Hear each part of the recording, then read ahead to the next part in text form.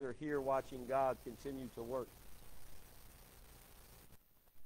The gifts of the Spirit being manifested, God's Holy Spirit falling down upon us, rising up from within us. And what a message, what a word for us to declare the gospel. The title of tonight's message is What Are We Building? Part 2. Or can we build it? And how will we build it? What we are building is our life for the Lord or not for the Lord. What are we building, church? In this day and age, I believe it's a great honor to stand before you as under shepherd and pastor, because I believe here at Praise there are more and more people who are saying, I want to build a kingdom and help build the kingdom of God both in heaven and on this earth. I want to build according to the Word of God. I want to build a family tree that will cause heaven to rejoice, because the Scripture says, train up a child in the way they should go, and they will not depart from it when they are old. I want to build a part of a community and a church that will exalt the wonderful name of Jesus. Praise be to God. And righteousness exalts a nation. And as we learned in men's group, it is God the Father who brought exaltation to Jesus Christ, and there's no other name more powerful than that of Jesus Christ. Praise the Lord. And Paul writes there that every knee will bow and every tongue will confess that Jesus Christ is Lord. What are we building? If you guys, before you get too comfortable, would stand with me for the reading of God's Word, Psalm 127, verses 1 and 2, and then we're going to look at Matthew chapter 7 tonight. And I will be reading from the New King James Version of the Bible. Psalm 127, verses 1 and 2. Unless the Lord builds the house, they labor in vain who built it. Unless the Lord guards the city, the watchman stays awake in vain.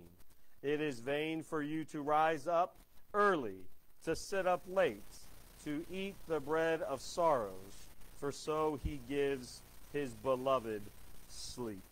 Matthew chapter 7, beginning at verse 24. Jesus speaking, therefore whoever hears these sayings of mine and does them, I will liken him to a wise man who built his house on the rock. And the rain descended, and the floods came, and the winds blew and beat on that house, and it did not fall, for it was founded on the rock. But everyone who hears these sayings of mine and does not do them will be like a foolish man who built his house on sand, and the rain descended, the floods came, and the winds blew and beat on that house, and it fell, and great was its fall.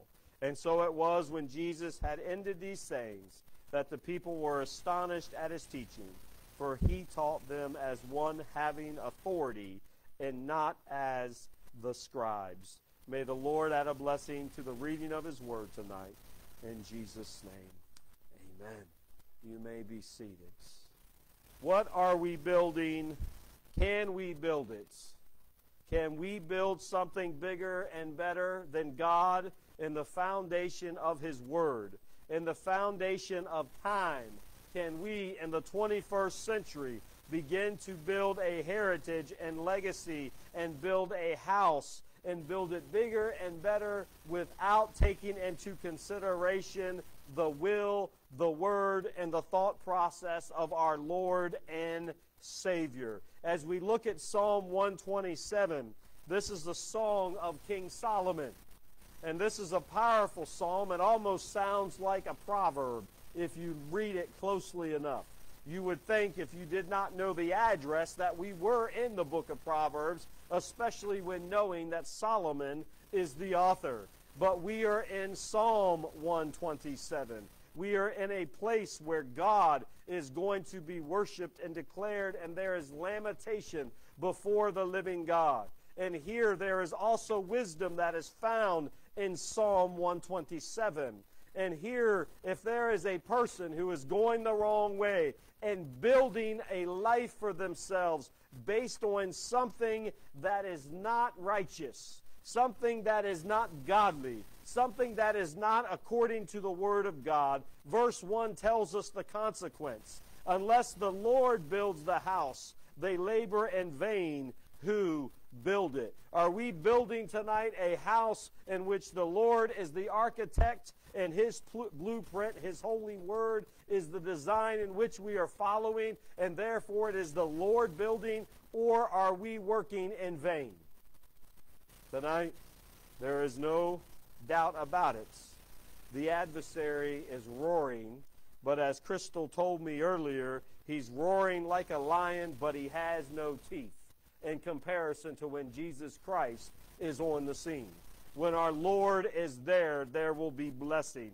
The last thing the adversary wants is a house that the Lord is building at 89 Congress Street. That's the last thing he wants. So a tormented soul, you would think, wow, what in the world is going on? Why is it all happening simultaneously? Because we're not wrestling against flesh and blood. We're wrestling against principalities.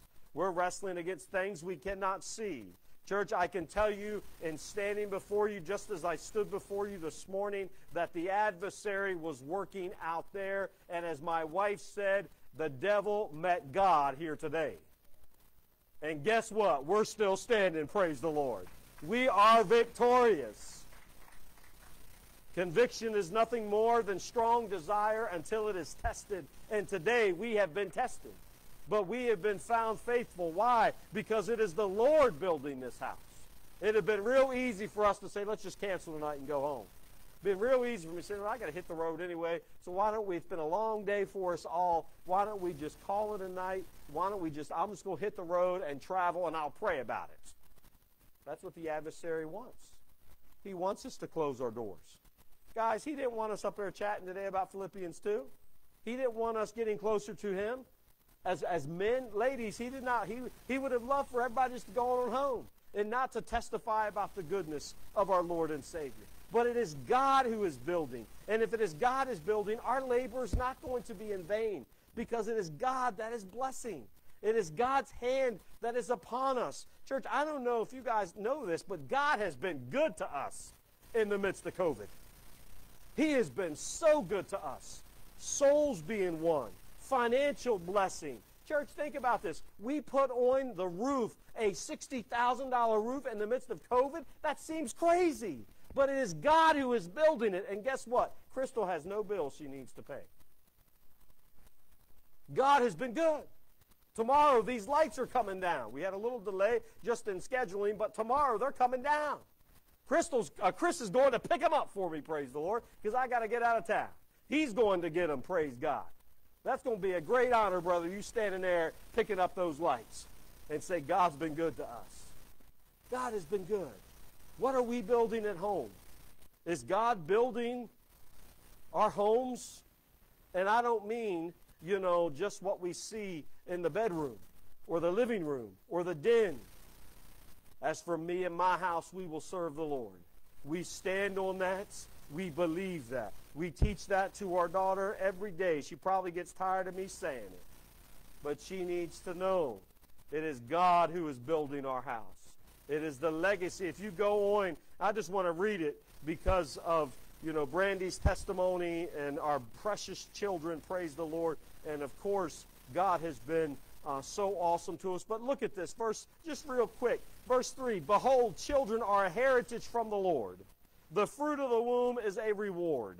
Think about that. Our heritage are our children. What are we building for our children? What is the inheritance that they are going to receive?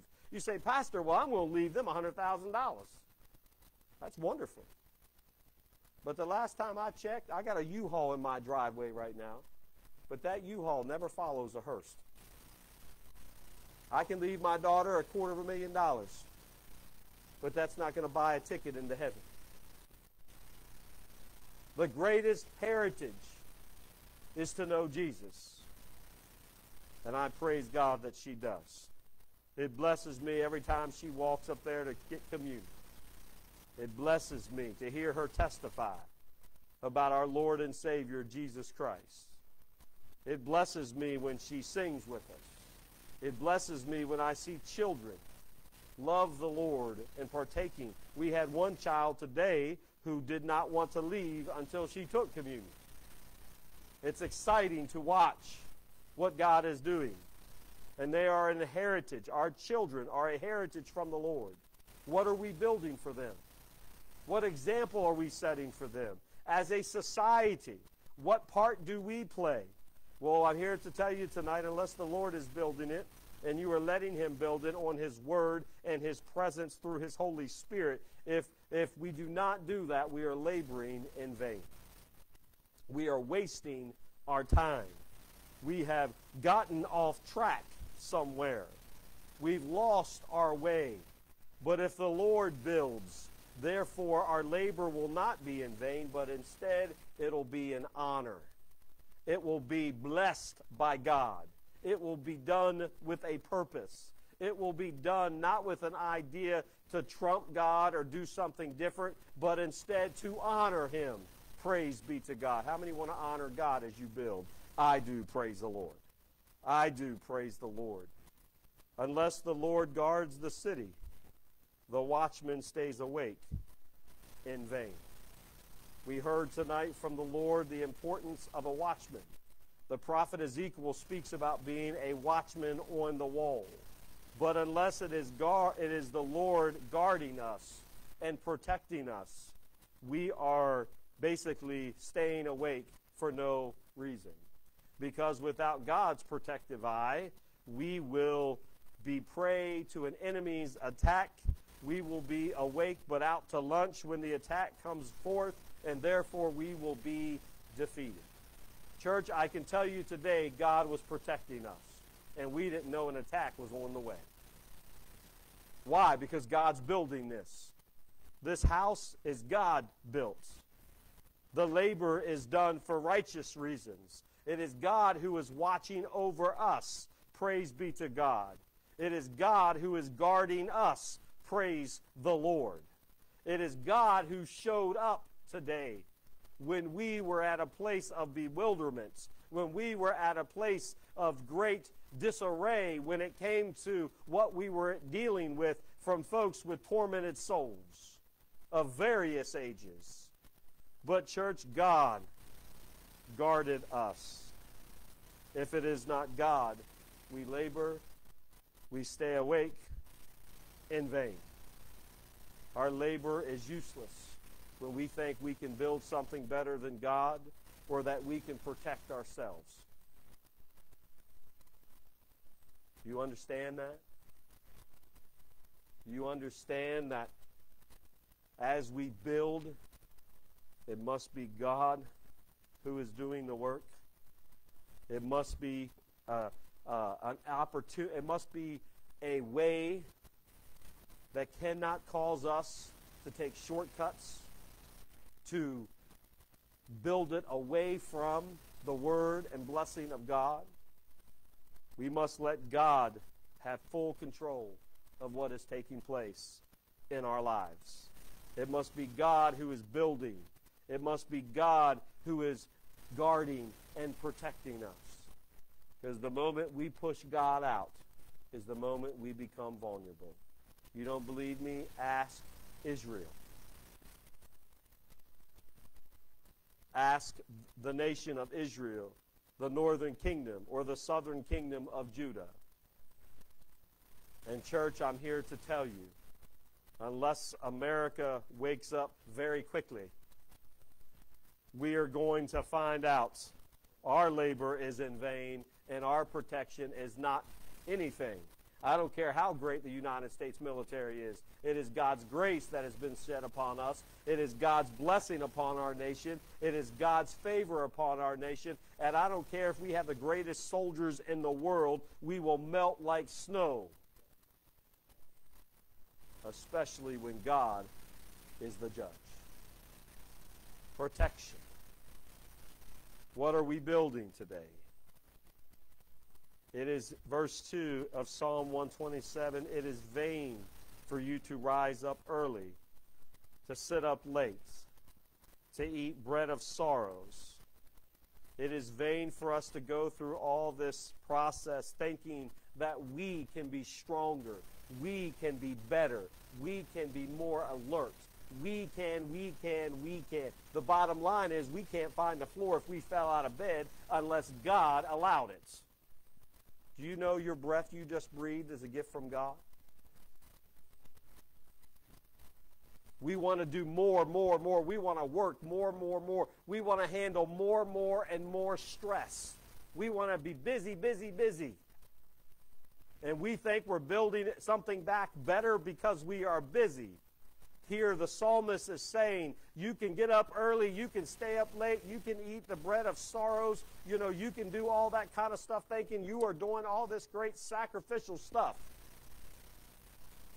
And you're doing absolutely nothing at all. The people of the northern kingdom, as I preached this morning, they thought they could replace the brick with hewn stone. They thought they could replace the sycamore with a cedar. And God brought judgment upon them because the human race in the northern kingdom of Israel thought they could do things better than God. Church, do you know there are people working 18, even 20 hours a day, making good money, running from here and there, but they have no prayer life, they have no power, therefore they're like Popeye without the spinach. They are working, trying to find value and purpose, and cannot find it.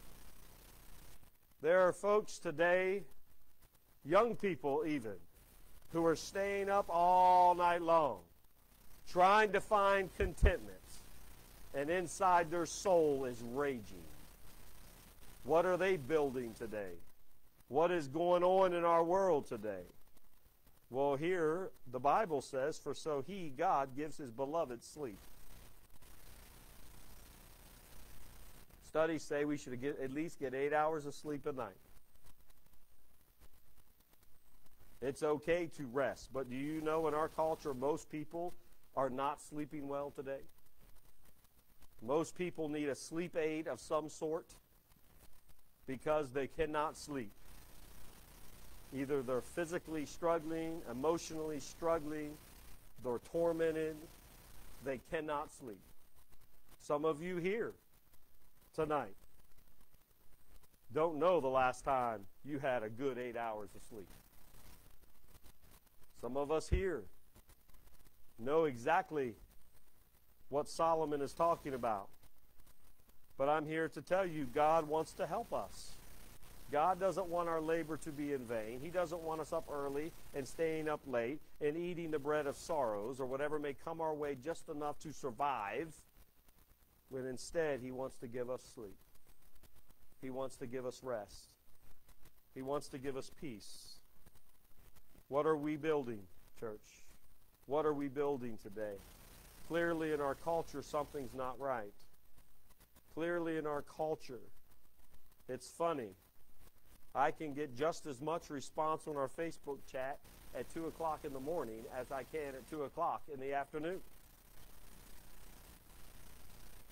People send me messages. You up, Pastor? 2 o'clock in the morning.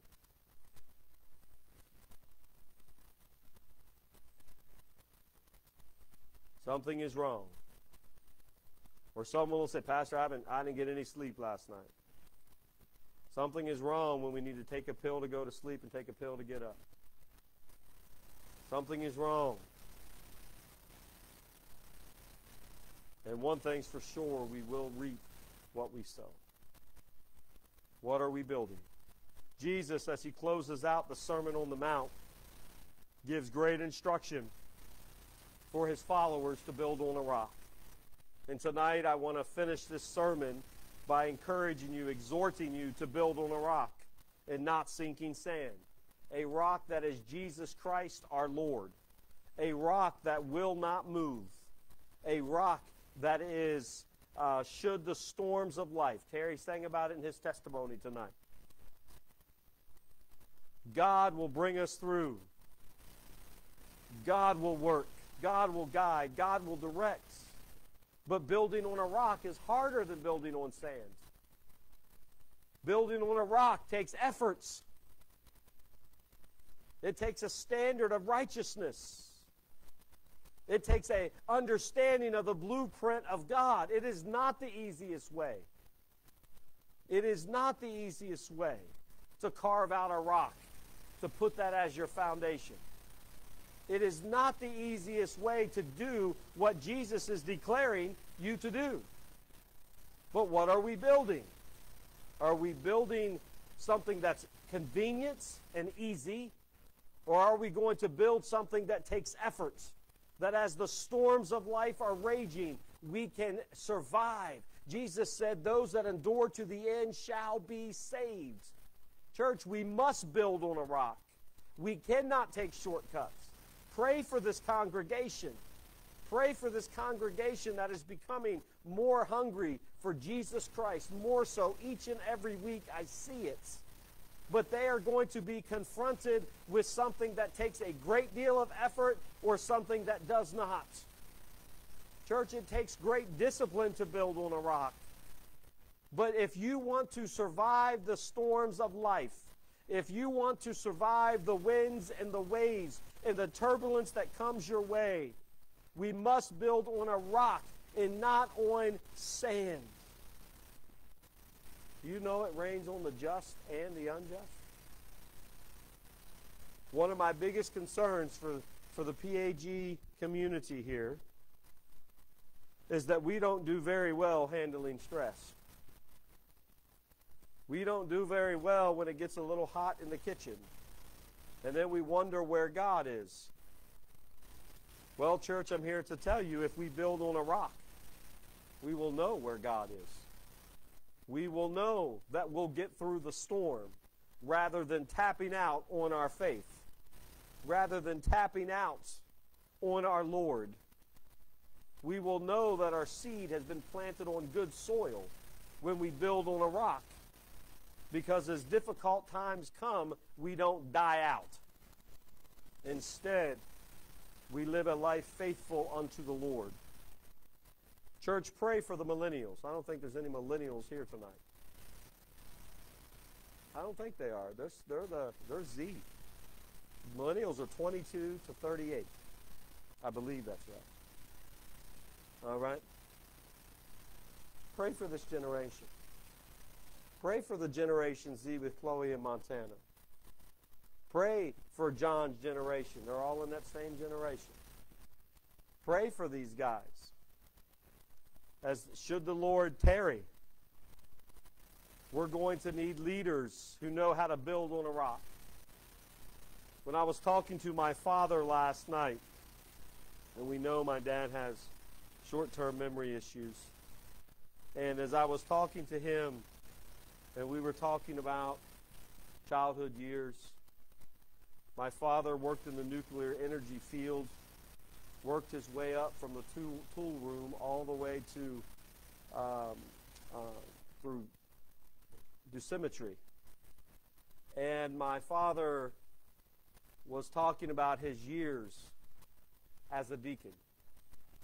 My father served 38 years. And he said, just what's going to happen when the older folks are gone? I'm not sure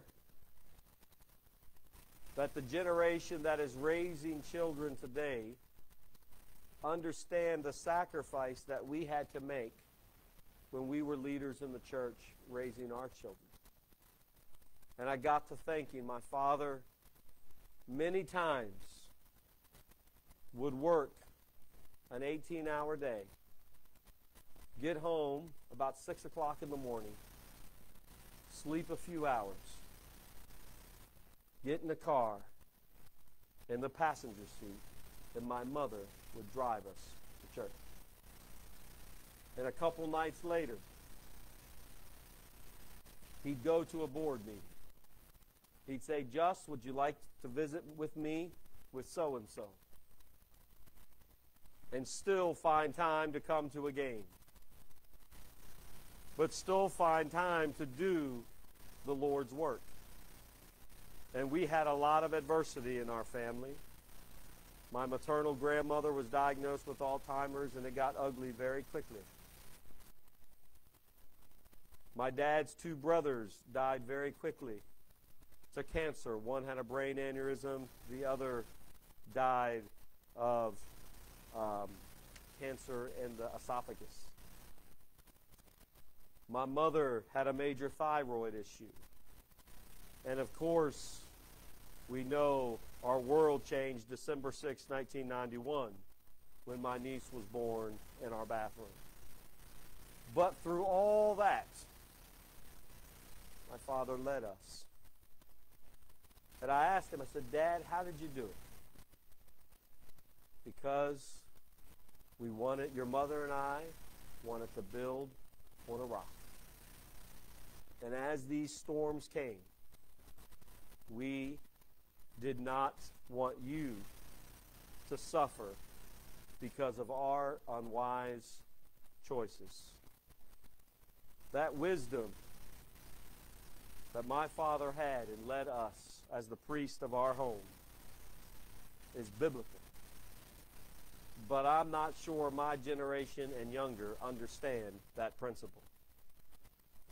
I pray that God will raise up young leaders.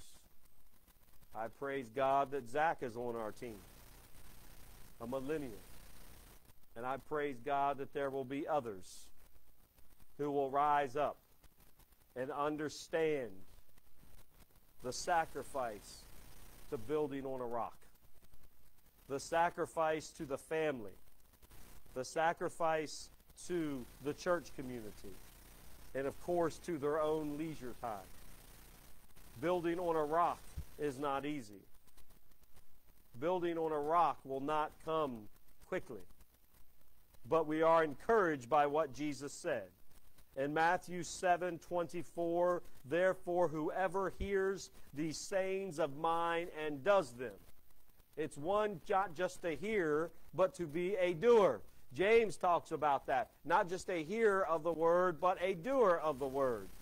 We hear these words, and Jesus had just finished the Sermon on the Mount, the greatest sermon ever preached, and he has one more talking point. Therefore, whoever hears these sayings of mine and does them, I will liken them, or I will compare them to a wise man who built his house on the rock. I ask you tonight, what are you building? What are you building on tonight? Here, those that build on a rock, Jesus calls you wise. Do you want to be wise tonight? Do you want to be wise? Do you want to have the self-discipline to build on a rock with a work ethic, integrity? As we raise our daughter, my wife and I want to have a daughter who has a work ethic. And I praise God. She's starting off on the right track. I praise God that His Word gives us this insight and calls it wise. Who builds on a rock. And look at what the result is here, guys. The rain descended, the floods came, the winds blew and beat on that house. And it did not fall.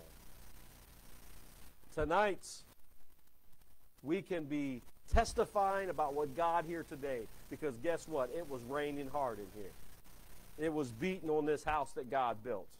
But we did not fall.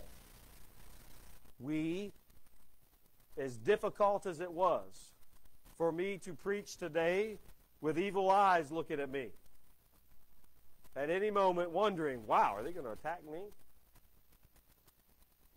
When there's different commotion that is going on, troubled souls, tormented individuals, things that were happening, looking into the eyes of Pastor Joe as he's walking back and forth. And I'm sitting here wondering, Lord, what's happening? But you know, protect us.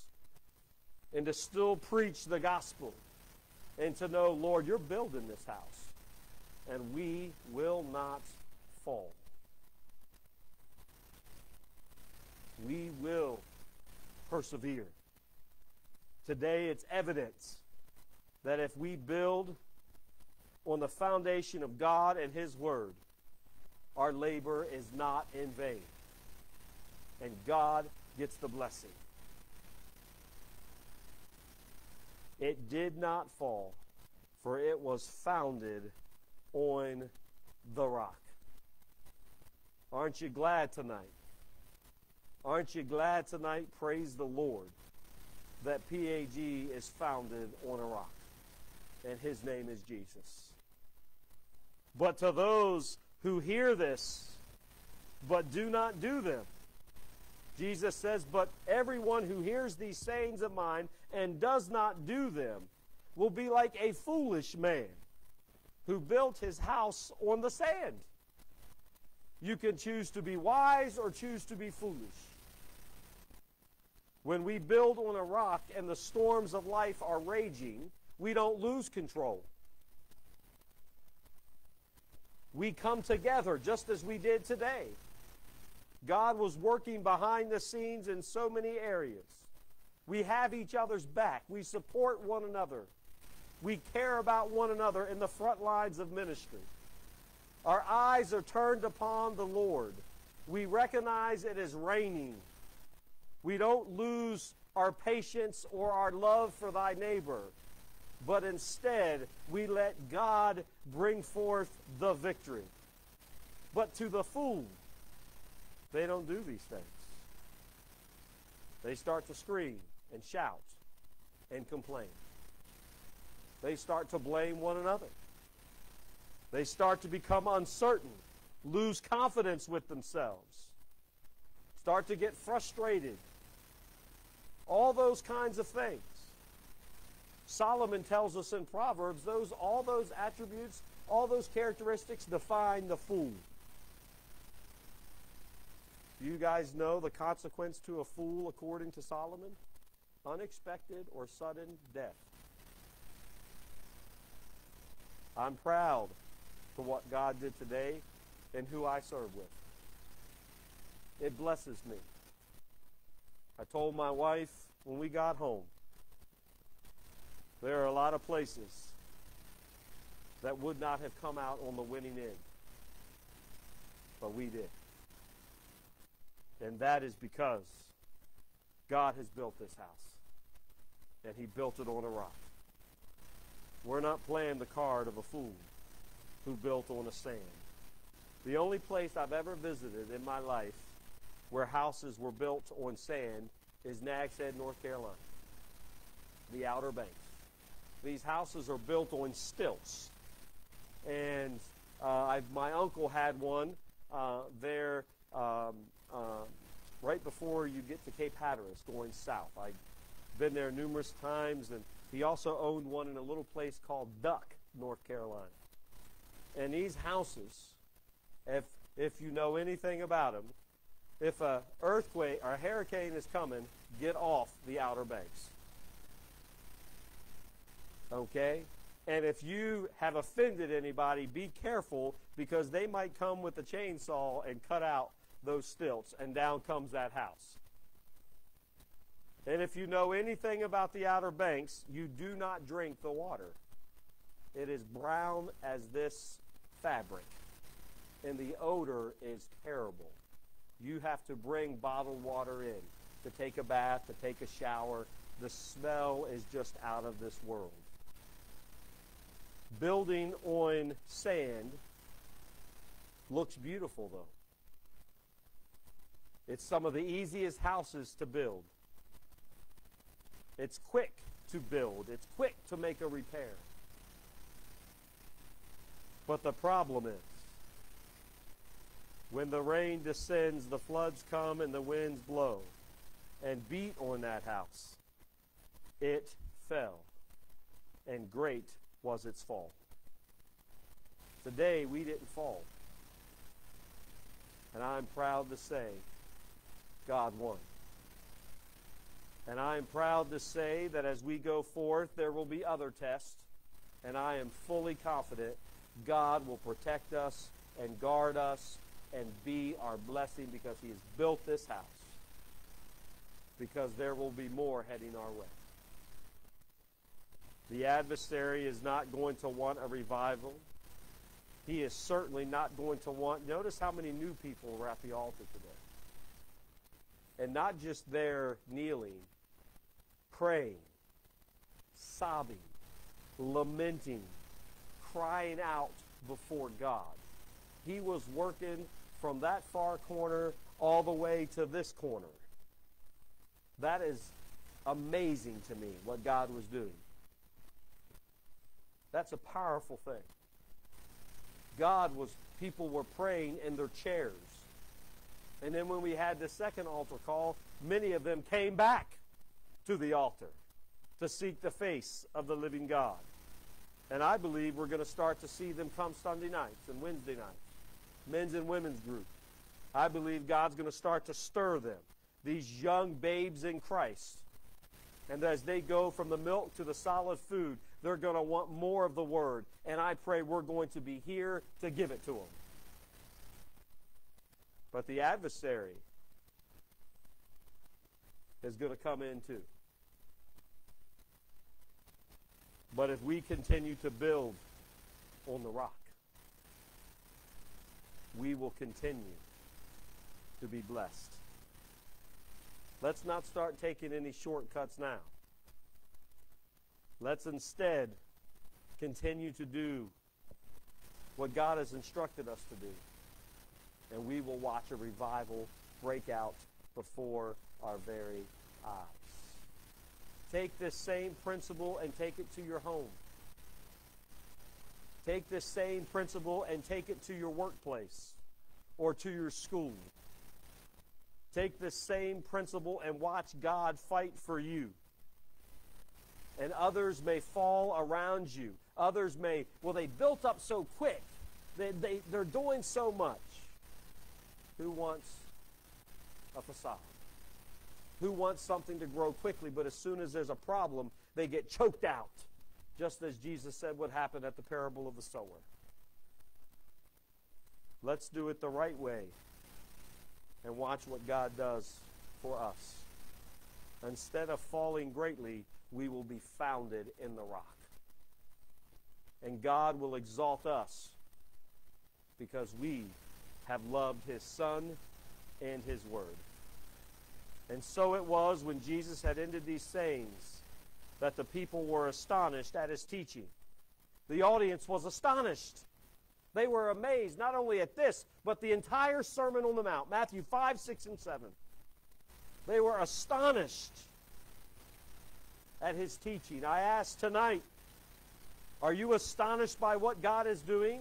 Has your faith been reassured to you that God is protecting us?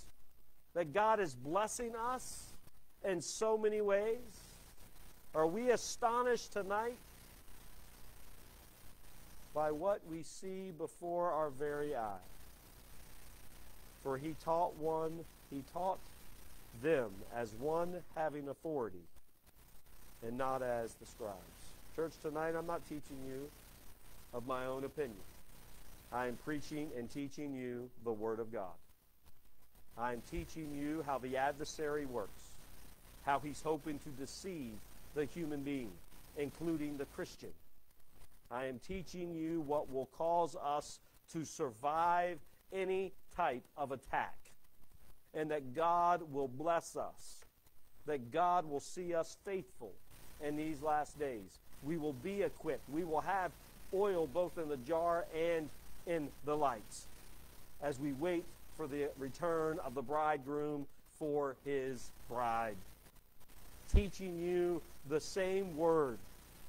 And I pray that God's Holy Spirit, I pray the ultimate authority of our Lord and Savior, is speaking to you through these two messages. The question is, one more time, what are we building? Are we building in vain, or are we building in faith? The question is tonight, are we considering the cost as we build? The question is tonight, do we trust Jesus and His Word to protect us, to guard us,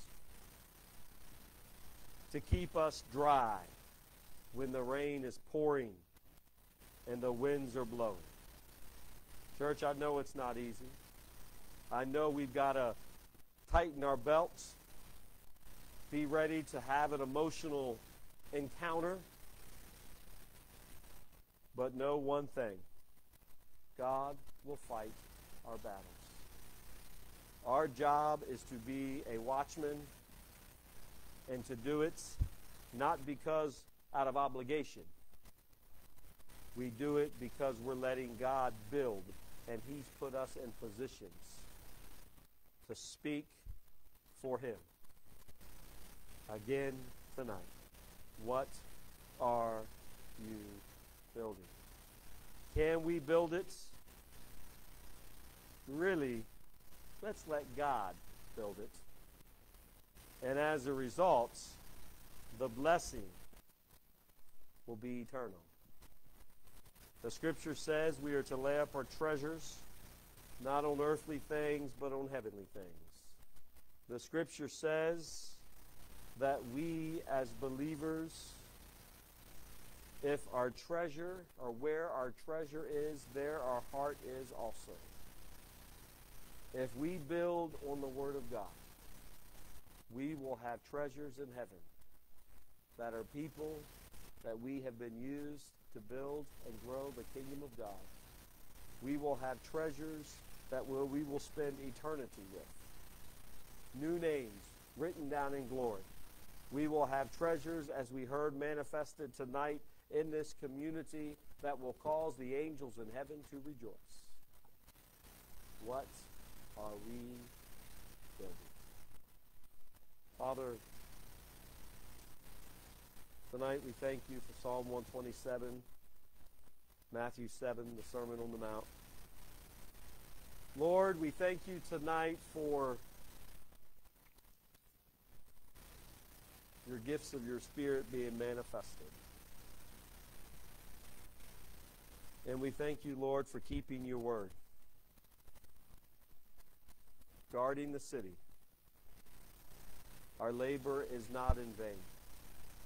We're not going to leave here frustrated, emotionally broken. Lord, instead we're going to leave here revived. Because, Lord, you showed up.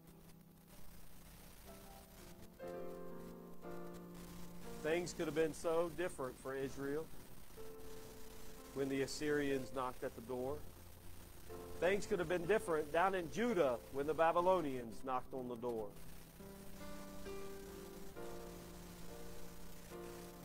Things could have been different today for us. But Lord, they weren't. Because we, the branches, are connected to the vine. You are our protector. You are our guard. And it is you, Lord, who's building this house. And our labor is not in vain. Lord, tonight, if there's someone here or someone watching who's never received Jesus Christ as Lord, Father God, may you reveal your Son Jesus to them tonight. And may they respond by admitting they're a sinner. Admitting, therefore, they need the Savior, Jesus Christ. By believing, Jesus, that you suffered on the cross and bled for their sin, but 3 days later you got up out of the grave, proving that you are the Savior of the world. Confess with their mouth, Jesus, you are Savior of their life.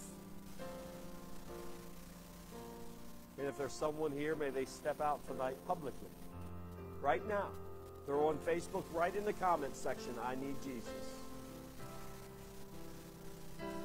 You're here tonight and you just want to come pray. You want to pray for God's blessing, protection. You want to pray and stand in the gap for someone who is building very unwisely. We know what the consequence will be. They will fall and fall greatly. And we have many who are in a dangerous position tonight.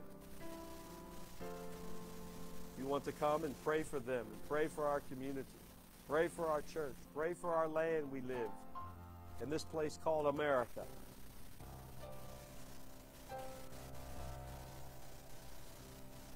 Let's seek the face of the living God while he may be found.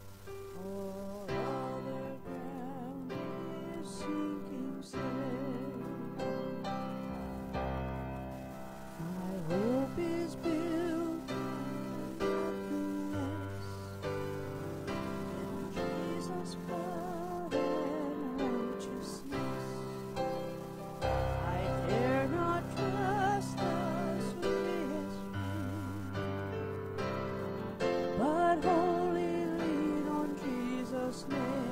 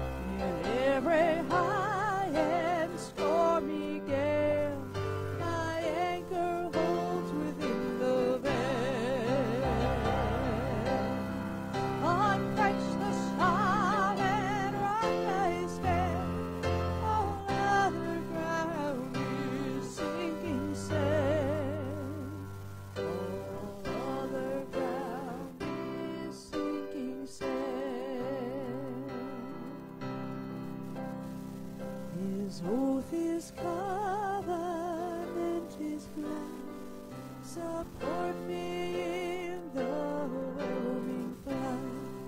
When all around my soul gives way, and in it all my hope and stay.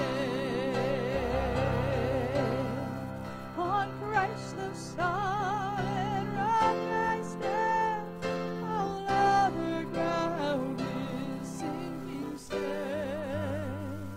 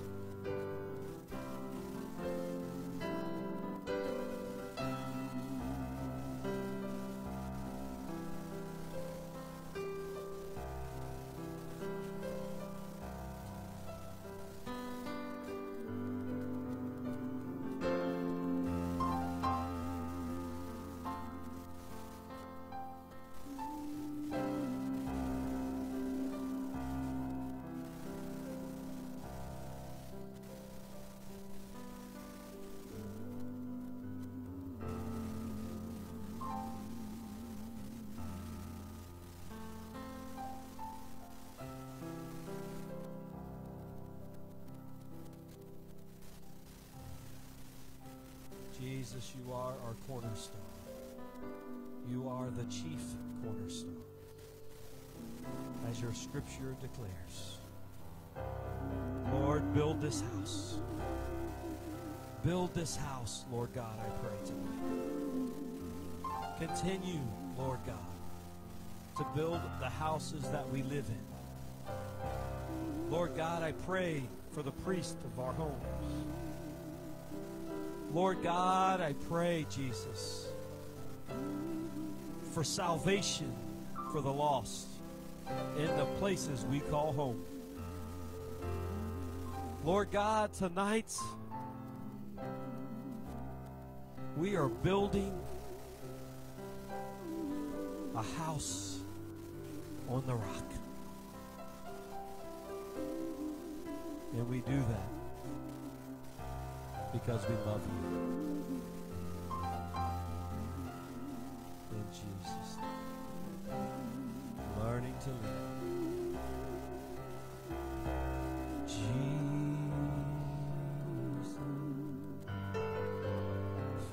Finding more power than I've ever dreamed. I'm learning to lean on Jesus. Yes, I'm Learning to lean. I'm learning to lean. I'm learning To lean on Jesus. Finding more power than I ever dreamed. I'm learning To lean on Jesus. yes, I'm Learning to lean. I'm Learning to lean. I'm learning to lean on Jesus.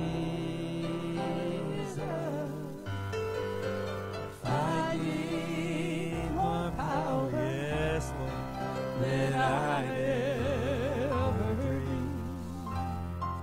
I'm learning to lean on Jesus.